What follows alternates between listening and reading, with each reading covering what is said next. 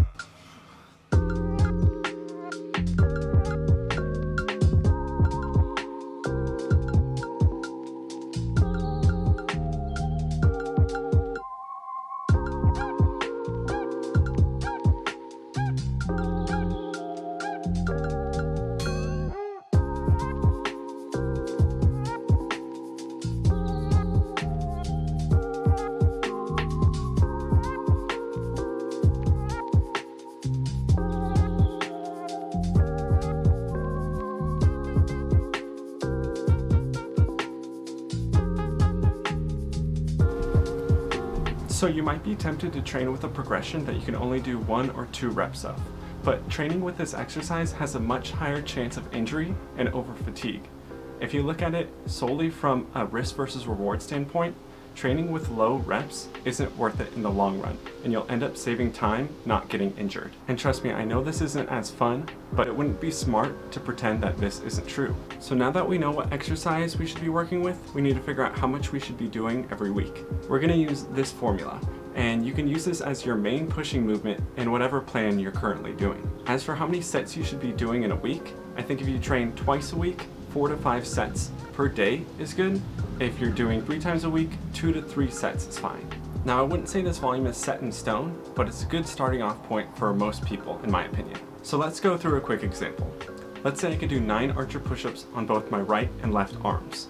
With this formula, we'd be doing 6 reps for 2 sets 3 times a week. By the way, I made an infographic that's linked down in the description that goes over some of the main topics that I cover in this video, and it even includes a sample workout plan that you might find helpful. Alright, so how do I make progress, I hear you yelling? And that's a great question. There's a few different ways that we could do it with this exercise plan. We can add reps, sets, slow down the speed of the movements that you're doing.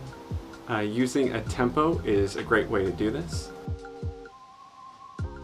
Or just increasing the difficulty of the progression that you're doing.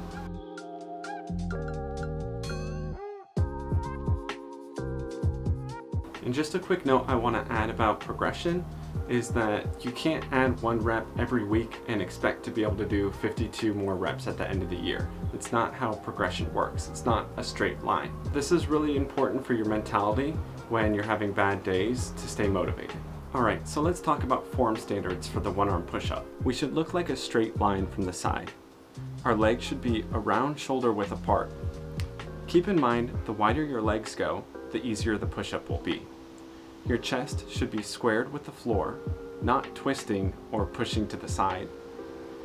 You should also keep enough protraction to keep your shoulder neutral and not sinking down through it. If you record yourself and find that you're drooping in your push-ups, this may be a lack of strength in your scapula. I'd suggest doing scapular push-ups like these to build up the necessary strength for the progression you're trying to use. And I understand wanting to fudge on your form a little, but this should never come at the cost of injury or pain. If you're getting any pinching pain in your wrist, your shoulder, or your chest, this is your body telling you that it's not ready for the amount of stress that you're putting on it right now. Any wrist or forearm pain that you're feeling could be helped out by a proper wrist warm-up. I'm gonna link some Tom Merrick videos as he has some really good ones on the topic. You can also use something to keep your wrist in a neutral position, like push-up grips or parallettes. This will keep your wrists a lot happier than they would be in a normal push-up position. So I know that's a ton of information that I just threw at you, so feel free to ask any questions that you might have down in the comments below, and I'll make sure to help you out. But that's basically it for the video. I'm gonna go test to see how heavy of a weighted one-arm push-up I could do. Wish me luck, but thanks for watching. Make sure to turn that like button blue down below if I helped you out, and subscribe for more information like this. Alright, I'll see you when I see ya.